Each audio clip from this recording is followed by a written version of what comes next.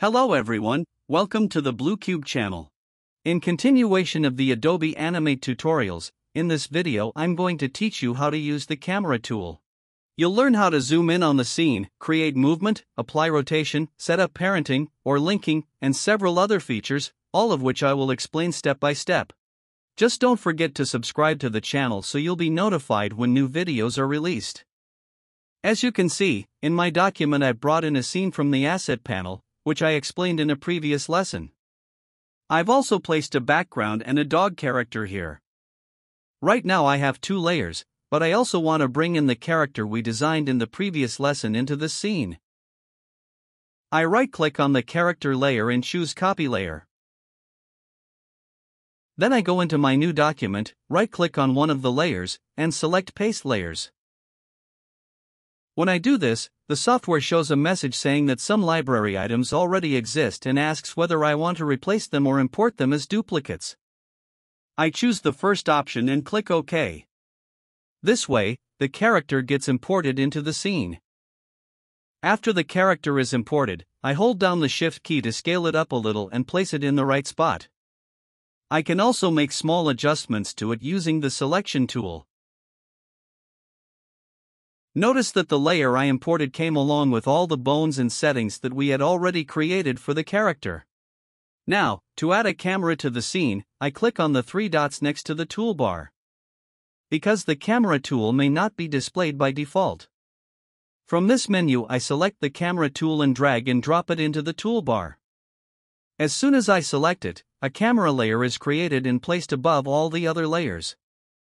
I recommend always keeping the camera layer at the very top. When the camera layer is created, a new slider also appears at the top of the timeline with two icons. The first icon is for zooming the camera, and the second is for rotating the camera. To create camera movement, I go to frame 30 and hold down the left mouse button so the frames turn blue. Then I choose Insert Keyframe to create keyframes for all layers. Next, I right-click on the camera layer and select Create Classic Tween. This way, the camera layer in the timeline turns purple. Now I go back to frame 1. Remember, in the final output, only the part inside the blue rectangle is visible. Anything outside the camera frame won't be shown in the render. On frame 1, I zoom in a little. But in the last frame I haven't made any changes. So in frame 1, I increase the camera zoom. You'll see that the character also moves together with the camera zoom. To fix this issue, I press Ctrl+Z to return the camera to its previous state. Next to the layers, there are two small camera icons. By clicking on these icons, I can disable them. At the end of the video, I'll explain their purpose to you. When we turn off the camera icons and zoom again, now you can see that the camera zooms without any problem. Notice that my camera frame is positioned here. Now I hold down the left mouse button and drag to the left. This way, the camera also moves to the left. Then I zoom in a little more. So what happens now? At frame 1 I zoomed in, but since we didn't make any changes in the last keyframe, you can see that the further I drag the slider forward, the zoom of the camera decreases. In fact, the zoom level goes down. I press play, did you see? At the beginning the camera was zoomed in. And by the end the camera returned to its original position. If I want to test just this part, I can use the shortcut Ctrl+Enter. Or go to the Control menu and select Test. Both methods work the same way. Now I'm back at frame 1 again. This time, instead of zoom, I select the rotation option. When I change the rotation value, you can see that the camera rotates. Now, if I move the slider forward, you'll see that at the start the camera is rotated. And by the end it returns to its original state. I press play. Aside from these two options, zoom and rotation, in the Properties panel we can also move the camera along the X and Y axes.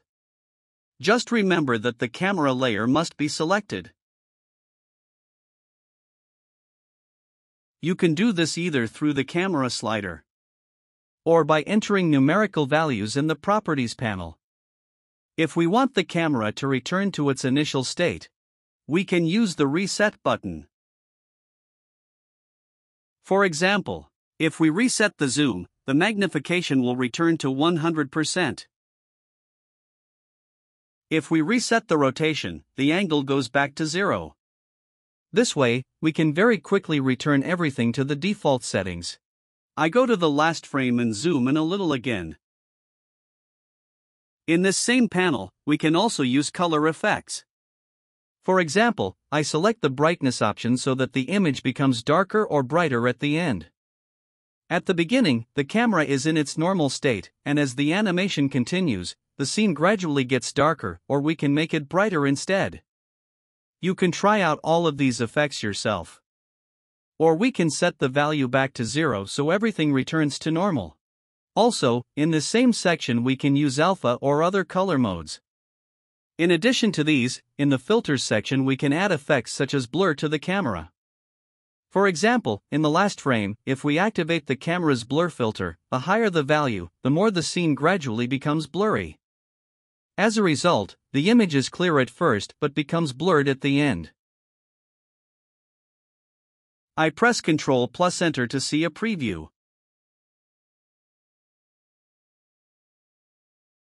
Now, I'm in the last frame. I select the camera tool panel and delete the blur effect. Then I reset the first and last frames so that everything goes back to its original state. Once again, in the last frame I zoom in slightly on the character's face.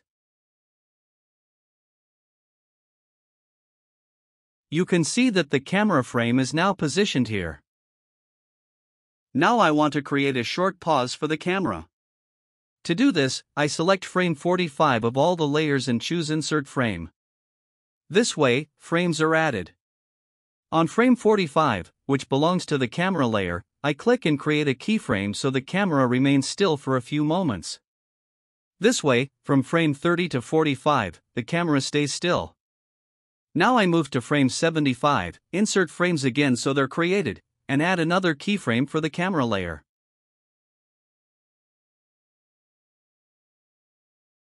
At keyframe 75, I want the camera frame to be positioned on the dog.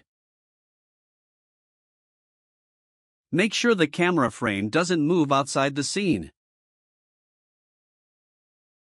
I right-click on one of the frames we created and choose Create Classic Tween. You can also right-click directly on the timeline and select Create Classic Tween there. So now, if I press play, at the beginning the camera moves, then it stops, and then it moves again onto this dog character. I press Ctrl+Enter so you can see the preview. With this method, the camera first zooms in, stays still for a short time, and then moves onto the dog. Sometimes we may want the camera to jump suddenly, without a smooth motion, to another point.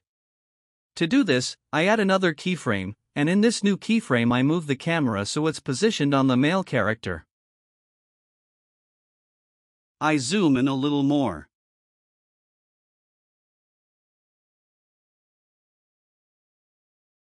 This way, the camera immediately jumps to the new spot, creating a fast cut. I press play. I zoom out a bit in the scene so I can see everything.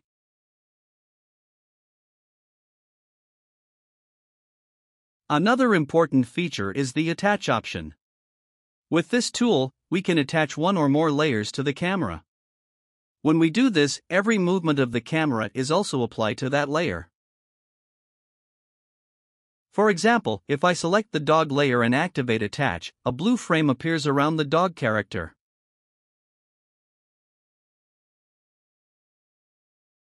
Now, as the camera moves, the dog moves along with it. This feature is very useful in certain animations. Keep in mind that when a layer is attached, in that same scene you can't turn it on or off. To change this, you need to create a new scene. In future lessons, I'll explain how to create new scenes. Finally, a few closing notes.